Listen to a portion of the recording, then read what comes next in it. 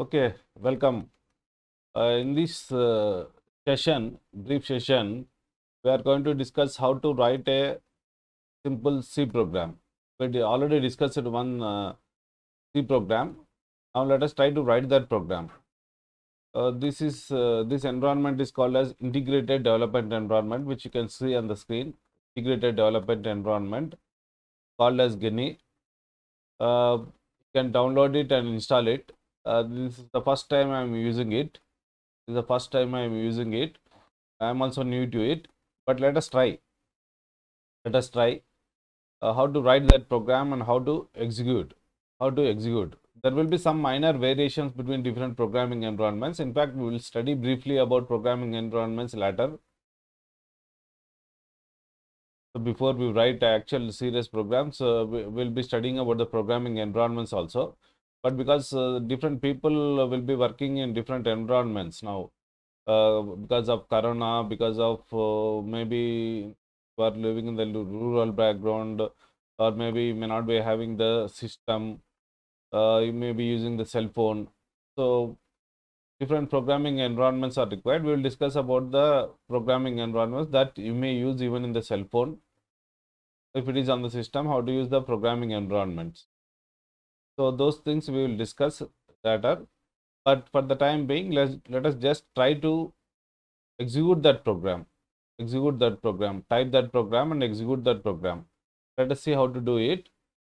So Geni ID environment. So you should get yourself to familiar with these menu items, not all the items. So some items. So first let us start file new. So let us create a new file. Let's close that one. File new. Okay. After that, let us type this program hash. What is the first statement? Preprocessor directives. Preprocessor directives in the form of hash include stdio.h. So here, whenever I am typing the program, sometimes I may make mistakes. Sometimes I may make mistakes. Sometimes I may make mistakes intentionally also. So you have to identify. You have to be active. You have to identify what are the mistakes I am making. So sometimes it is required. Sometimes it is required.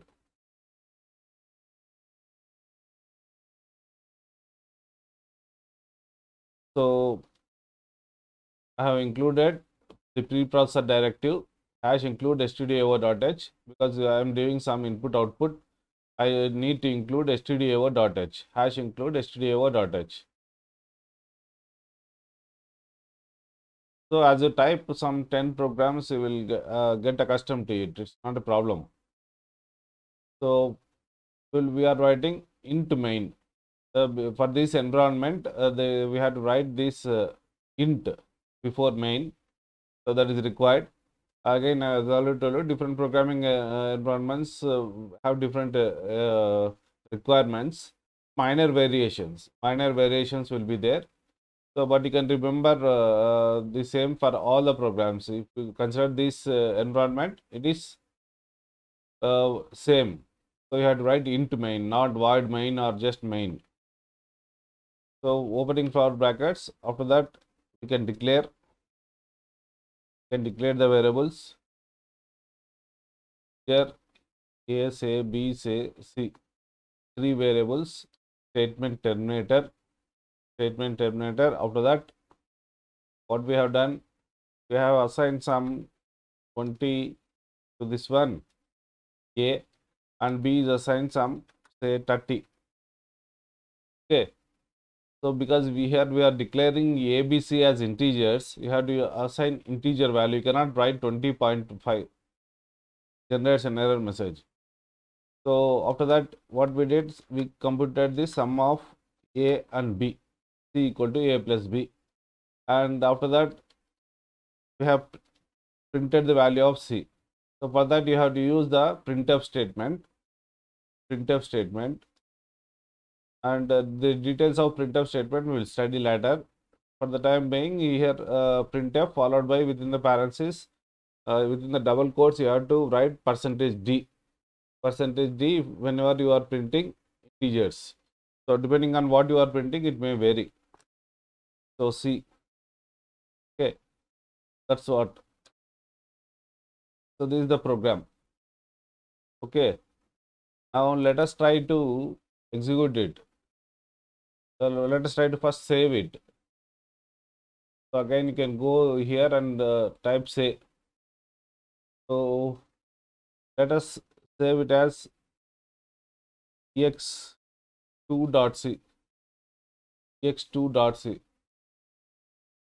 x2.c.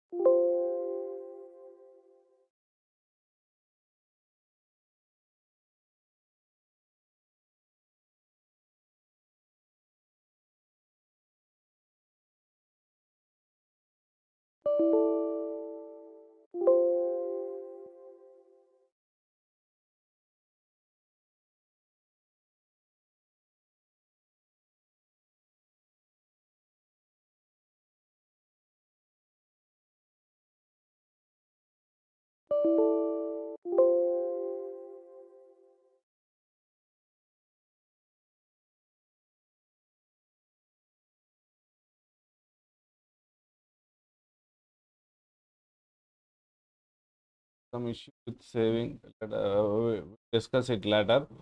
Because I already told you, it's the first time I'm using. Not familiar with this one. But anyhow, you should be able to you should be comfortably able to use different programming environments. Please note that. To be able to use different programming environments. In fact, the best way is to work in Linux environment. The best way is working in the Linux environment. There also we will see. But whatever may the programming environment, your program is not going to change. Your program will remain the same. So now we have done it. What we'll do is we'll choose compile, say. Choose compile. Okay, compilation finished successfully. Compilation finished successfully. Here it seems because build is there, let us first build it. Build may involve this linking, etc. Okay, build is also completed. Next, go to build and write. Good. So here you can see 50 is printed. 50 is printed. What is this exit code 0? What is this present key? We will see later. So 50 is printed. Okay, 50 is printed. So the program is executing correctly. So what we have written here, we have included this stdio.h header file and then this mandatory function, but here you should write it as into main. That means it returns here. It's better you write return 0 here, because whenever the program is exiting successfully, it returns 0. Let us try it again. Let's try it again.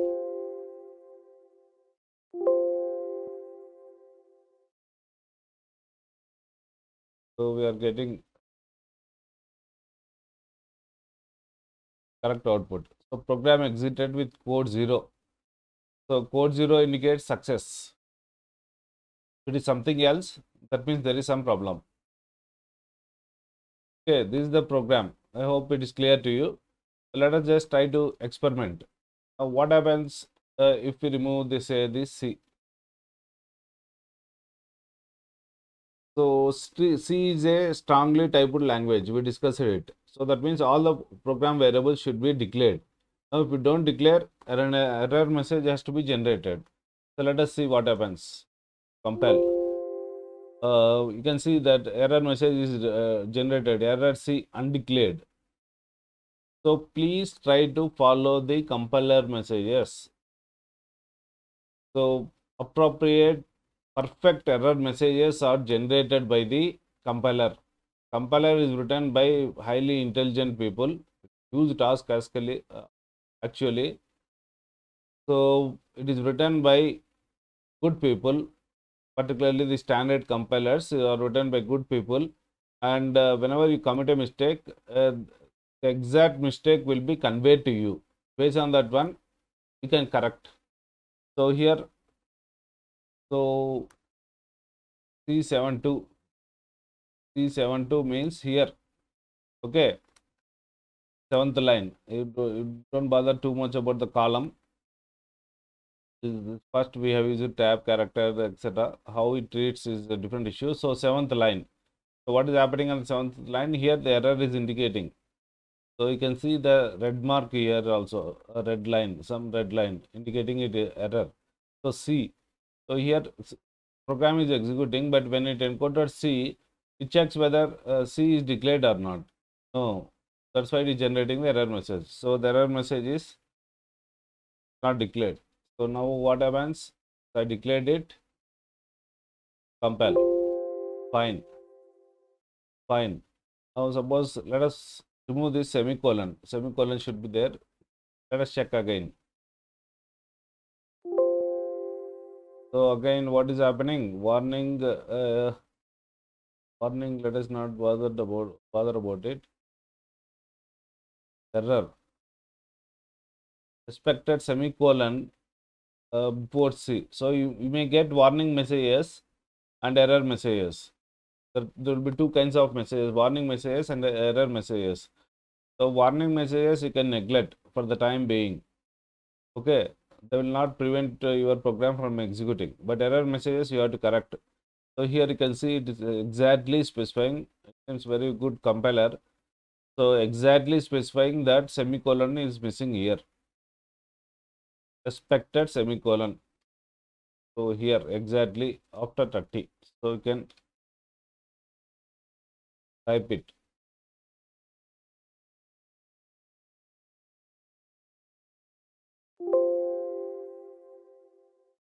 So like that, you can write a simple C program. Simple C program. So it's not difficult. According to the information I got, it is better to use Jenny. There are other programming environments also. Other programming environments. Turbo C is there. We generally use Turbo C. But in that, every time some disk related messages will be generated. Every 1 minute, 2 minutes, it will be coming. So for video recording, not appropriate. That's why I try to choose other one.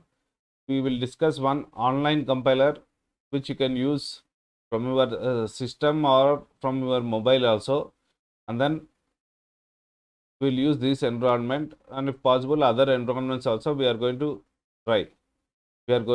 But again, remember, don't get confused. So your program is going to remain the same, only how to execute may vary. But everything is nowadays is menu driven, so you can do it easily. Menu driven, so you do it easily. Okay, this is your first C program. So we'll stop here.